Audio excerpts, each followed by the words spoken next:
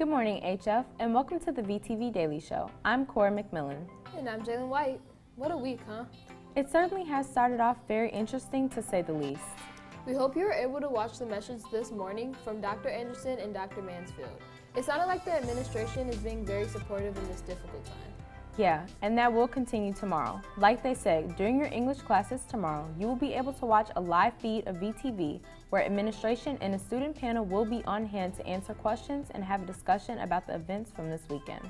More information will be coming out to teachers in an email, but know that you'll be able to text in questions about anything that may be on your mind, and they will provide answers. Again, teachers can look for more information about tomorrow, plus the link to be able to watch us live all day long tomorrow.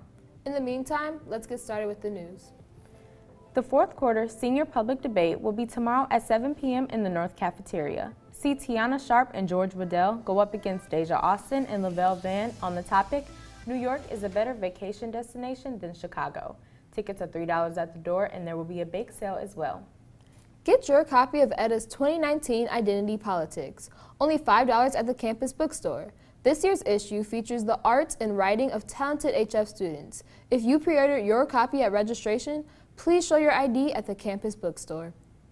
Recyclepalooza is an event taking place this Saturday, May 4th, to allow the community to drop off things they can't normally recycle with the disposal service every week. It's on May 4th from 10 a.m. to 1 p.m. in the Parker Junior High parking lot. Chinese Club meets for the last time at 3:15 on Thursday, and we're going to Chinatown to enjoy the Chinese food and make sure you bring enough money to cover your expenses. We'll be back around 7:30 p.m. and make sure that you have pickup arranged. IB program students are running a supply drive for the South Suburban Humane Society. Please donate any food, toys, or other supplies listed on the flyers throughout the school. Donations can be dropped off throughout this week in both cafeterias, Ms. Pennell or Mr. Sigler's classrooms. Key Club has its very favorite event coming up on Monday, April 29th from 5:30 to 8:30 p.m. called an Evening Together for the Cancer Support Center. Volunteers will help in various capacities such as event setup, serving, and cleanup. Sign-ups are in Mrs. Cluth's room in E2. Senior t-shirts are available until Friday, May 3rd at the campus store. Shirts are $10.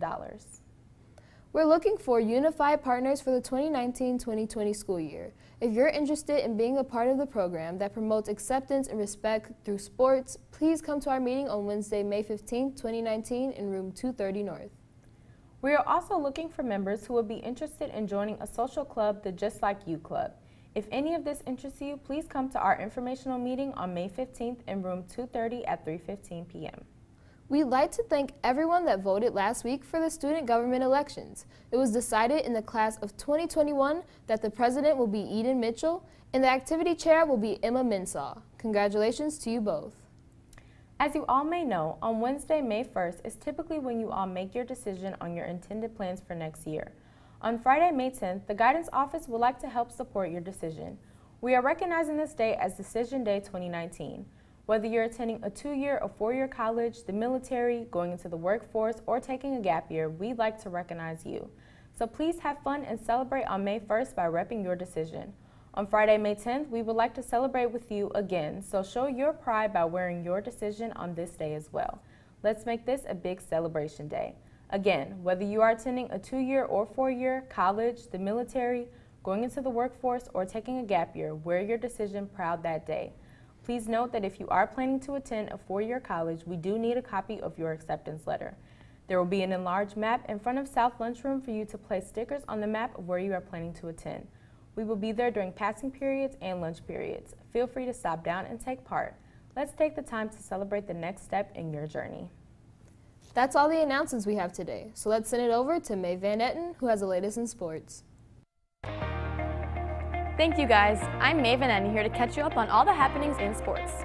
HF Ultimate Frisbee has a scrimmage today after school at the JV soccer field. Come dressed and ready to play. The girls track team placed first at the Borgia Invite in Louisville, Kentucky this weekend.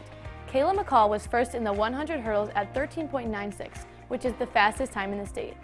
Madison Myrick leaped 5'9" in the high jump to set a new school record. The 4x1 and 4x200 relays both got first and have the fastest time in the state. And the 4x400 relay also placed first. Great meet, girls. The varsity boys tennis team won 2 matches the last 2 days. On Wednesday, the team defeated Andrew 4-3. The team was led by second doubles team of junior Miles Prado and freshman Noah Roberts, who won 6-2, 6-2. On Thursday, the team defeated Bolingbrook 7-0. The team was led by third single senior Elliot Opp, who won 6-4, 6-2. The varsity girls badminton team will be hosting sectionals this year. These matches will take place on Thursday in the North Fieldhouse at 4:30. Come out and support your Lady Vikings. Okay, that's all the sports that were reported to us. I'm Maven Etten in the Sports Corner. Short and sweet. That's all we have for you today. Thanks for tuning in, and we'll see you back here tomorrow for the live version of VTV all day long. For everyone here at VTV, I'm Jalen White. And I'm Cora McMillan. Have a great day.